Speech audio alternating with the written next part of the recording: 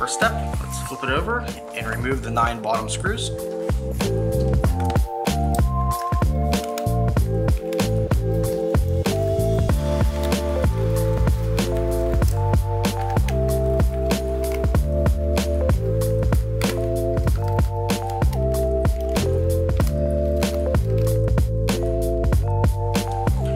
Next, we're going to gently pry off the bottom cover.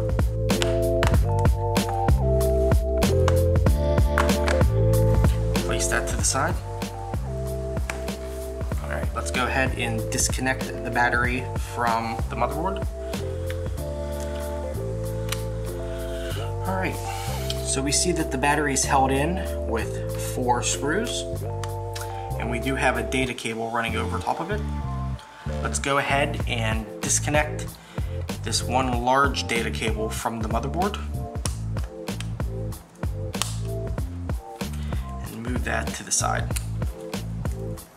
Alright, next we're going to go ahead and remove the 4 screws.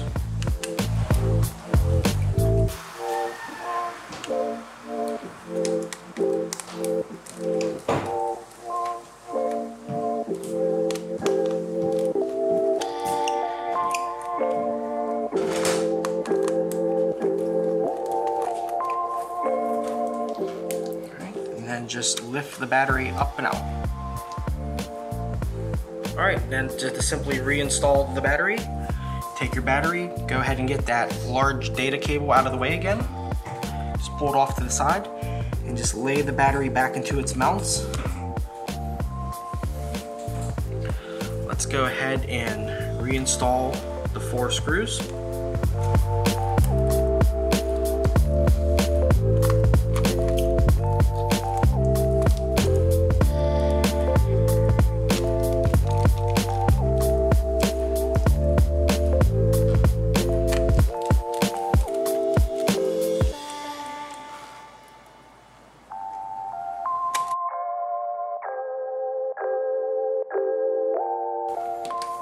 And then reinstall the large data cable again.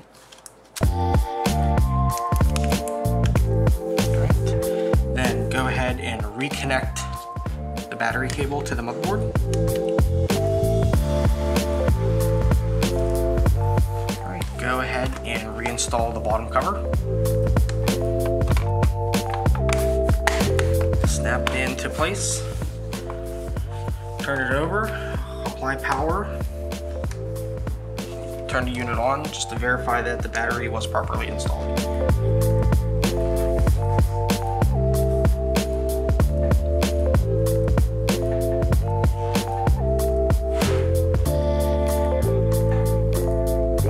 Yep, the battery was properly installed. We can go ahead and power off.